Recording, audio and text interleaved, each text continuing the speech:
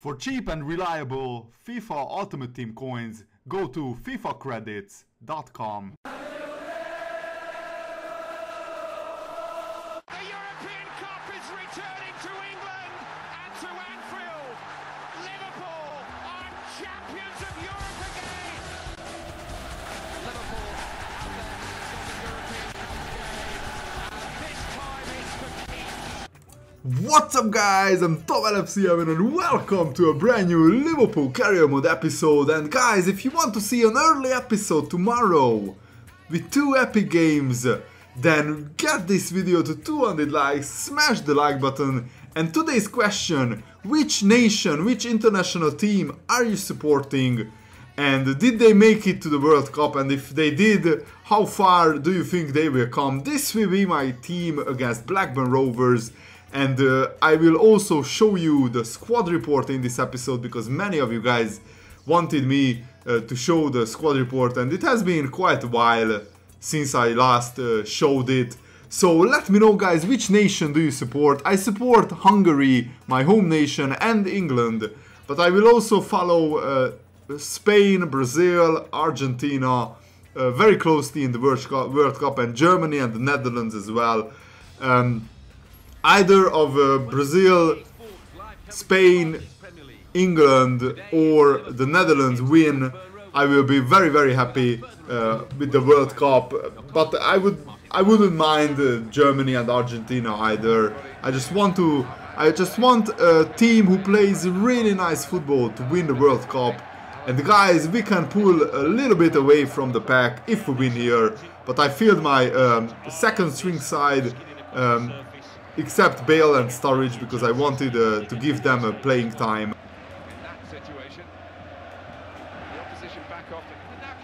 Come on! Yes! What a start! That is Sturridge! Let's do the Sturridge dance! Woohoo! Brilliant! That was our first real chance. And what a through ball by Gareth Bale. Look at that. Inch perfect. And Sturridge outmuscles the defender somehow and slots it home. Sturridge needed a goal for his confidence. He hasn't been scoring that many. The opposition back on the ball.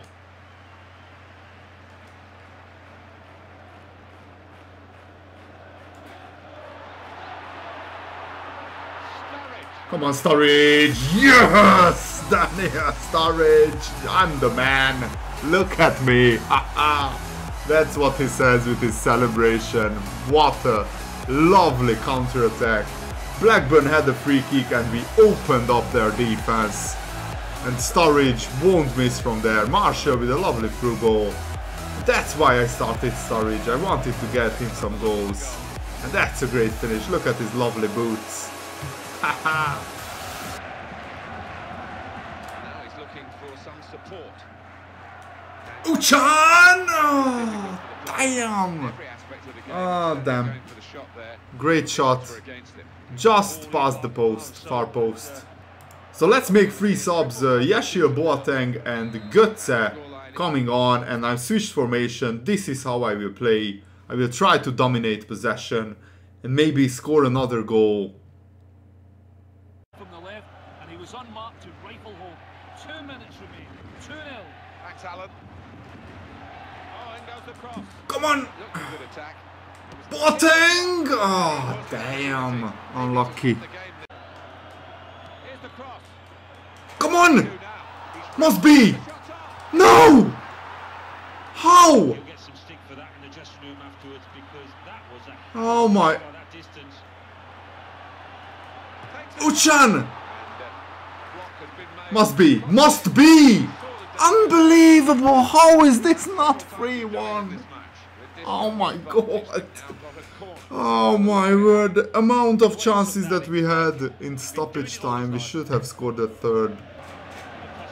Yes guys! Get in there! We won! And that's the most important thing. Blackburn gave us a scare with that goal. But if you look at the stats, I really should have scored more goals. I had 9 shots, they had 1.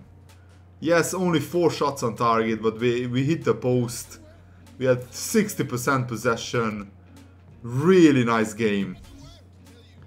And let's go and show you the league table and the latest results in the Premier League. And also I will show you the squad report before we end this episode. So let's just fast forward it. And oh, Van der Eyden accepted our contract. Brilliant. And there are some, as you can see, we have a lot of international players in our squad.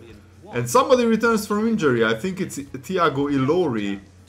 Yes, Ilori returns from injury, which is brilliant. Yes, oh, that's good news. That's great news. Let's see the Premier League results. The latest results, so here they are. So let's look at the Tottenham won against Sunderland. And then they won against Swansea. But Chelsea failed to beat Sunderland. Man City won though. But Man City have drawn against Southampton. So basically, and Man United beat Hull City. So basically, some of the big teams dropped points lately, which is really good for us. Our lead is still 4 points above Tottenham, but it looks like it will be between us, Tottenham and Man City, because I think Man United and Chelsea are a little bit far away. We had a really storming start to the season. As you can see, our goal difference is brilliant. We are scoring goals for fun. We scored 27 goals so far in the league, which is just outstanding finishing. And Balotelli is top scorer with 7 goals. Sturridge is up there with 6. I'm really happy with him. He just scored a brace against Blackburn, and Bale is there with 4 goals. So the Bale, the new signing, and Shaqiri also scored 4. So basically we are sharing the goals around, which is really good. Really, really good. And let's see the clean sheets. Muslera has 2 clean sheets and Courtois only has 1. So we don't keep a lot of clean sheets, but the most important thing is winning the games. And now let's show you the squad report, because many of you guys said that I should show the squad report. It was a long time when I showed it the last time, and I extended Van der Eyden's contract because he wanted a pay rise. He has been on 500, yes, 500 pounds a week for like more than 2 seasons, and it's good because you know, he's a youth academy player, and his stats are like a right winger stats.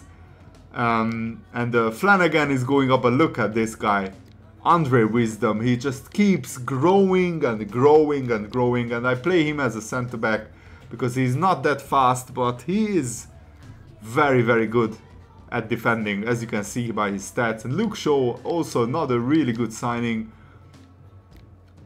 He could be a world-class left-back in years to come. Uchan, he has been complaining of a lack of game time, but I try to rotate him and Gundogan and Boateng, but we only have 1 CDM spot in the team. These guys, Coutinho and Sterling, they are bit apart players, but Sterling especially, he scored 2 goals. But look at this, the new signing Gareth Bale, 7 goals, 10 assists, and he mainly doesn't play as a striker. That's great finishing. Sturridge, 8 goals, only 4 assists. Martial already scored 5 goals, which is really impressive. Balotelli, 8 goals, 2 assists. And Suarez, 5 goals. So basically these 6 guys, Bale, Sturridge, Martial, Balotelli, Suarez, these 5 guys, they have been sharing the goal scoring around, which is really impressive. Yashil also already scored a goal. I just can't get Suso into the team at the moment because we have so many world-class players. But once Suarez gets older and he might retire, you know, Suarez, I think I will play Suso a lot more. And these are the youth academy players. As you can see, they are growing like crazy, which is really good. So I will play them maybe next season a lot more, which is, I'm really impressed with the youth academy that Liverpool have, both in real life and both in the game. Because as you can see, we have some really top talent coming through. I will try to send Jack Butland on loan. He's 78 rated, so he's going up surely but nicely, and slowly but nicely. So maybe when Muslera retires, Butland can be our second choice goalkeeper. And Alaba, no assists. Wow, that's quite weird. But I try to play like nice short passing football. I haven't been crossing it that much this season, because with Bale in the team, I think we can open up anyone. And these two guys, Ibe and Odorian, they not sure they have a lot of future here because they are not growing at all. But anyway, I really hope that you guys enjoyed this career mode episode and the squad report. I will be back with an early episode if this episode gets 200 likes tomorrow. I will be back with the more career mode videos. Thanks for watching, guys. Have a nice day. Goodbye. Welcome to the World Cup final. Uruguay against Spain. It doesn't get much better and much bigger than this. An Ultimate Team episode today, but I hope that the live commentary makes up for it.